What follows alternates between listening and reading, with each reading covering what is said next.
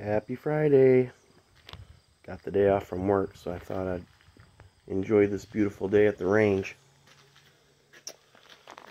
And for starters, I've got my Ruger 1022 clone. And it's got the full quartz and trigger and JWH bolt and charging. Oh no, that's a tandem cross charging handle. Full quartz and carbon fiber barrel. We've got the Enoch Industries Deep 6 chassis with TACOM adjustable buttstock with cheek riser.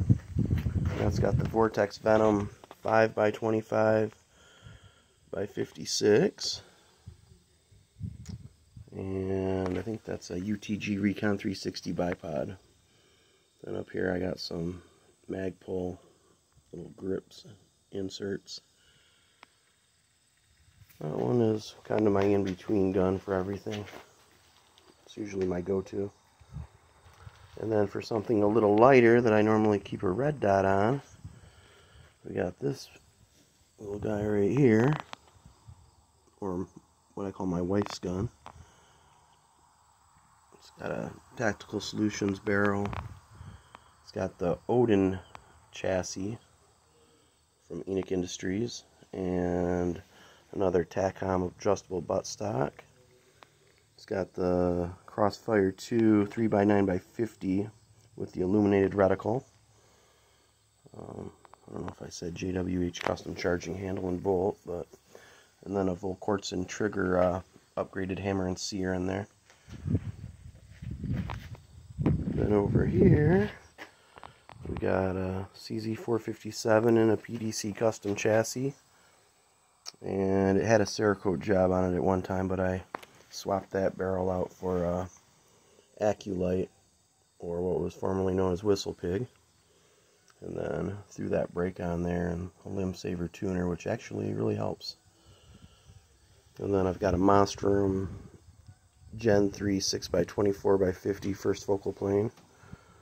Scope on there. I think that's just a UTG grip. And over here, this is my 1022 bench rest baby. It's got the full Quartzen Inferno stock. Then I've got a Kid 2-stage trigger in there. JWH custom bolt and handle. Kid 20-inch non-threaded, non-fluted barrel. Harrell's tuner. That's just a bipod I threw on there, nothing special. I think it's a UTG. Then I've got a 40 power fixed Mueller scope here. It's got really fine crosshairs. It's nice for targeting. And then quick zoom, I guess, or focus. And then over here is a Kid Super Grade. It's kind of heavy with the scope on it and everything with that heavy barrel. So I threw just a red dot on there. It gets out and about more and being not so heavy. I'd like to get one of the lighter barrels to switch out with it. Damn, that was loud. Well, hope I get some good groups. You guys have a great day.